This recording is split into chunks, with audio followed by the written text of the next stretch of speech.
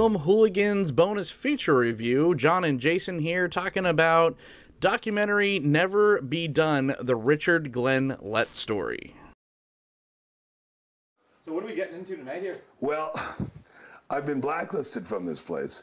Actually, I told him that it's blacklisted for me, and that's sort of the case, right?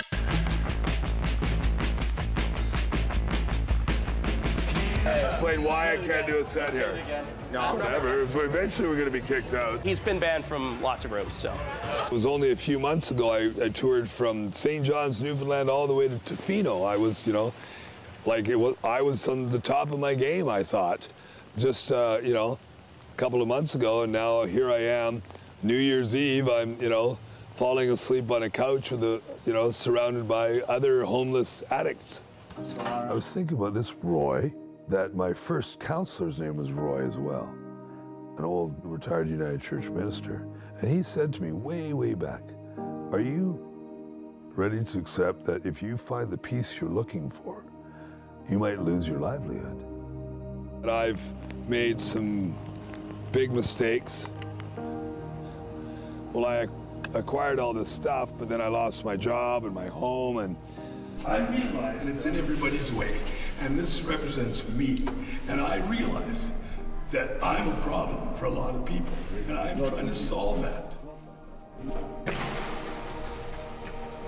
I'm going into treatment January 10th for 3 months.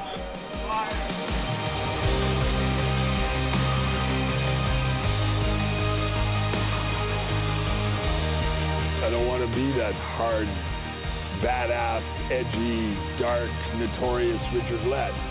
It's not fun for me anymore.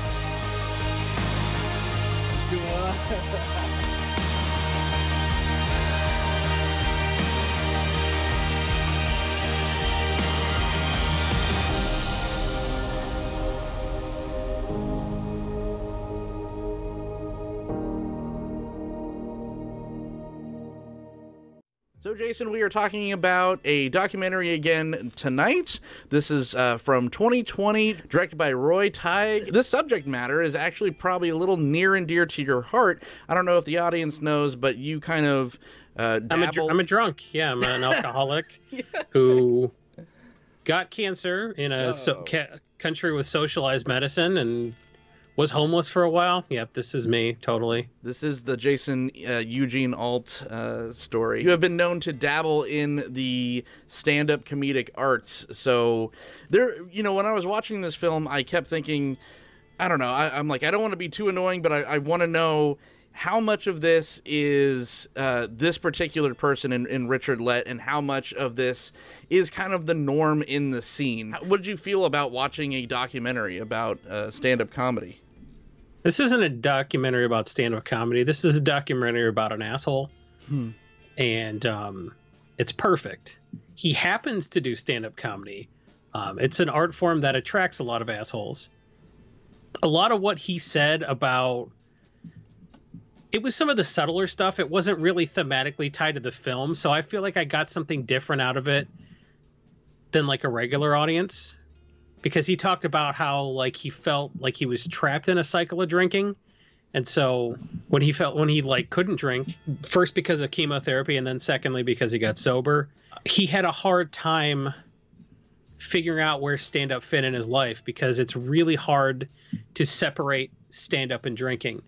So for me, that was the part of the film that resonated with me the most. And most people watching it are just going to be like, oh, this guy's an alcoholic. But as a comedian, you are an alcohol salesman, and you're plied with and paid with alcohol. Your bonus checks are free booze, and sometimes your paychecks are free booze. It's very much a culture that centers around drinking. So if you are trying to get sober, it's difficult to navigate stand-up. And I think some people feel like they do it so much drunk that they start spouting off pseudoscience about state-dependent learning. They're like, I can't do my set sober now because I always do it drunk, and if I'm not the same guy, it won't be funny. So I think a lot of his struggles with alcoholism is similar to stuff I've gone through. I've done whole months where I just detoxed. I'm just doing sober October, You know, a lot of comics talk about that. Some people are like completely sober, and some people are like, I just need to take a breather. But stand-up comedy and drinking go hand in hand. So to see somebody realize that they are powerless over alcohol, I think was really illuminating. The documentary is spread out over 10 years, which is, you kind of have to for something like this to see somebody progress at all as a person. But seeing how he sort of like came full circle at the end and found who he was as a comic without drinking, I thought was a nice end to it. And like, I'm not giving it's a documentary. There's no spoilers here, you know? Right. It's not Dear Zachary. It's just a pretty straightforward story about a comic, but is as realistic as you were hoping in a lot of respects. Yes. I think it took a little bit of bravery for this particular crew going through the bottom of a person's life. I mean, Richard was basically screaming at them at certain times because they're just like, you know, he's an addict. Like, someone like that is not in the best frame of mind, not running with the best people at the time. And aside from that, it was probably just heartbreaking to kind of have to be a spectator watching this person's life just completely crumble. I have to admit, I don't know a ton about Richard Lett before this.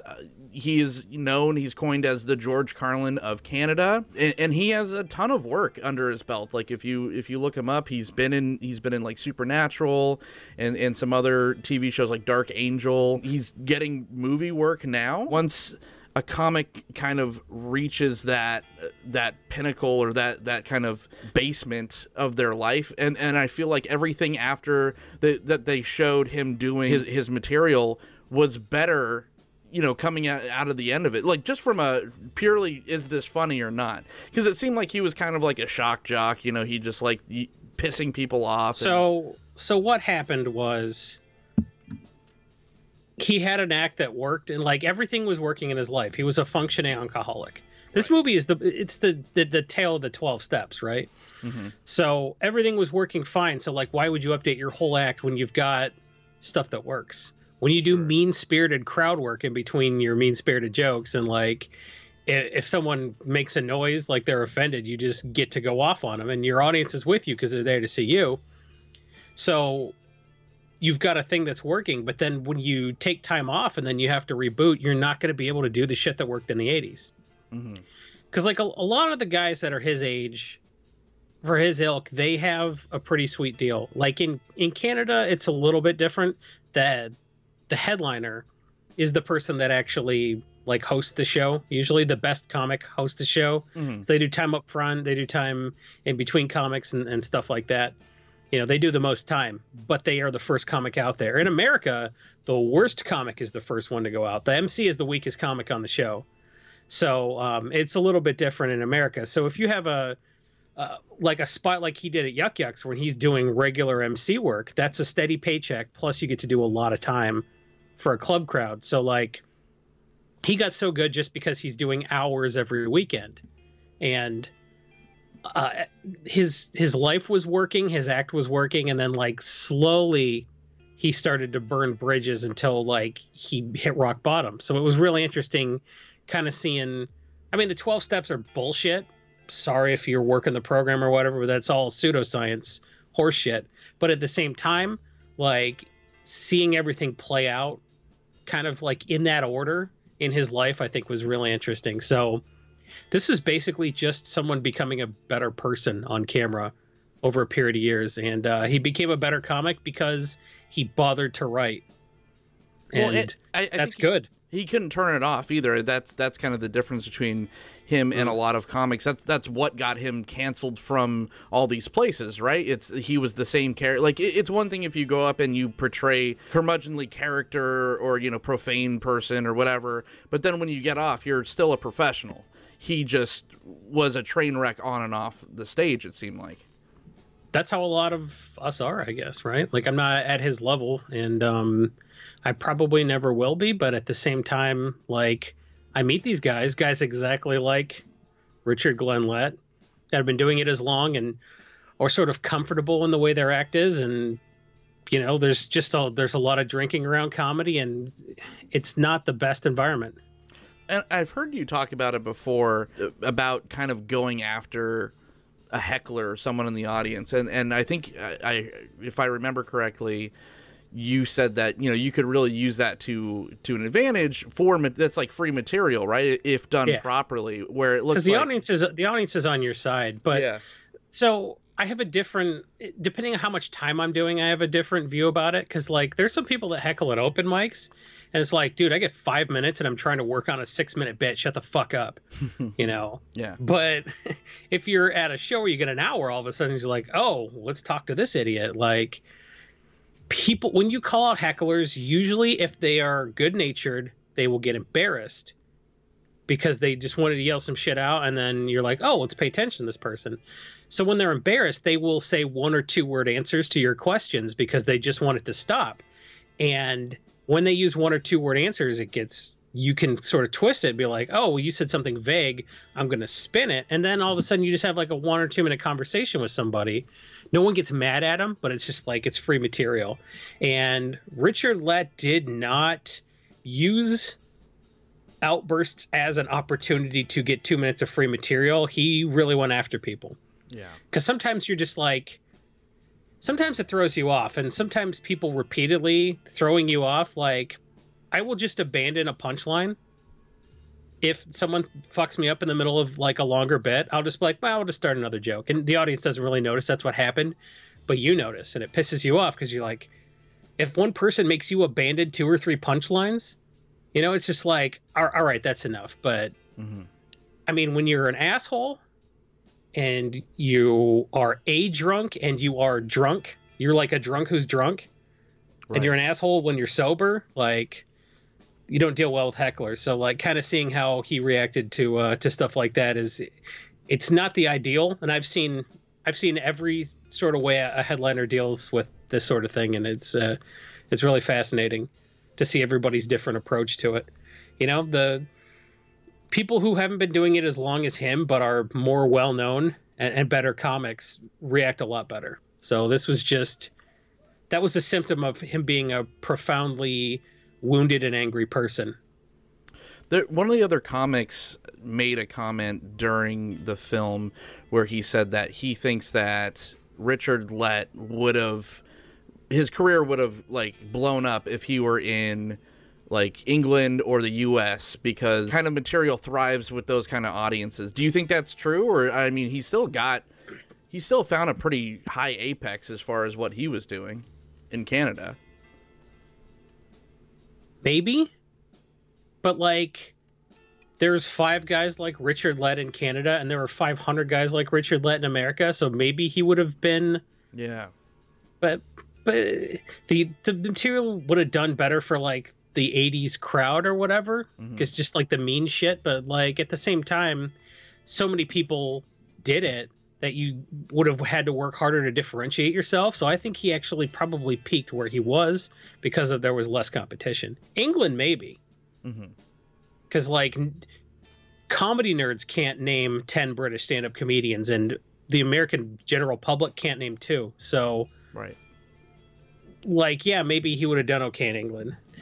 As much as Canada's polite, I think there's going to be a segment of the population that understands that when you tell a mean joke, you don't have to believe it, and you don't have to believe it to laugh at it either. So I think someone like him was always going to find an audience, and I think he liked pissing people off. So that's going to work about as well anywhere, you know, which is to say not great, about as well as it did, right? I think he did about as well as he would have done anywhere. Yeah, that's totally fair. Like you said, there's way more of his ilk in those places that he mentioned, so he could have just got swallowed up in the system even more and probably had less exposure just because it was more crowded field. But what he had at Yuck Yucks was there are fewer opportunities to do that in America. Well, there's the same number, but there are way more comics. Sure. So the opportunity to drive a long way for $400, if you're someone that started when Richard Lett started and you're doing the kind of stuff he did, like, yeah, you'll get a lot of one-nighters. You will be able to work often, but the acclaim he had in Canada I don't think he would have gotten any more popular than he was there. Moving off of Richard as a person and just purely looking at this from a film perspective, because you and I have now done a couple of documentaries now, just as, like you said, this was filmed over 10 years, so it really had that, it really felt like shinier than most of the other docs that we've kind of reviewed on this show. Like, it felt more put together, probably because it had more time. You had, like I said before, it had like some nice stylized inserts, like some good camera work. But they had a lot of time to kind of pick and choose and get rid of the fat a little bit more. You even have like an insert of the this nice like animated portion of it with like some koi fish towards the end of the film. So, you know, I think purely from just a filmmaking point of view, I think this was one of the more effective docs that we've watched on the show. Yeah, and, you know, when you have 10 years to put it together. Like, this was shot over, like, a decade, so when there was, like, no footage after 2017, and the doc came out in 2020, so, like, yeah, they had quite a bit of time. There was no hurry putting this together, so like it came out on its own time, and just, yeah, it looked real polished. It actually won the Best Documentary Feature at the Hollywood South Film Festival, which is actually a pretty prestigious documentary festival. So I don't know if it's really out there for the public yet. Who would you recommend this to once it is public? I think that this was so well produced, and it gives so much insight into both comedy and alcoholism and, you know, that sort of struggle. It gives insight into the human condition. I feel like there is so much that any group of people watching this could take away, and the scenes he picked are entertaining. I think this is so well put together. There's not really anybody who's like above 14 or 15 years old that shouldn't see this movie. I can't think of anyone I wouldn't recommend this to, because it's not about comedy, really. Right. It's about somebody hitting rock bottom, and there's a redemption arc. Like, this could have been scripted. That's how well, like, the arc of this guy's life went when you picked out the right pieces. Roy Teig is he's had experience. He's won some awards. He's a good documentarian, and he took his time with this and made sure he did a good job. And I think he's being recognized for it. And there's, like, who would you not recommend this movie to? I think this was just a good documentary. If you like documentaries, do not skip this one. And it was a good subject matter to portray all of those things, to put all of those things in the spotlight, because Richard Lett is, like you said, this could have been scripted. He is what he's gifted at the most. I mean, he's a poet too. So, I mean, he's able to sit there and freestyle like an entire rap about not paying his bills for 5 minutes, and it comes off perfectly. And he was probably spun off of his head. That's why it feels so put together, because even at Richard Lett's rock bottom, he is such an articulate individual, and that's, you know, he just has that silver tongue. That's why he gained the success he did. Why he was able to maintain the lifestyle he did for so long without making any changes. For sure. You know? The The only thing that I would warn people, like potential viewers for this film, is it does have some real tough language at times. I mean, you're getting the worst of the worst. Like, but again, you're seeing a person at their worst. It's very raw. It's very unedited. So you're gonna, if you're sensitive to all that stuff, maybe, you know. But I think it has such. If you don't like him, you're happier for him, I think, at the end, right? That's why they showed him warts and all at the beginning. Right. I can't wait for this to come out and everyone to see it. This is, like I said before, one of the better documentaries that we have reviewed on this series so far. So thank you for tuning in to Film Hooligans for a bonus feature review. You could find me at John the Host on Twitter, or at film_hooligans, Jason E. Alt. Where can everyone find you? I'm Jason E. Alt on Twitter, and I got a pinned post at the top that talks about all the other things I do, except comedy. I guess I'm keeping that a secret.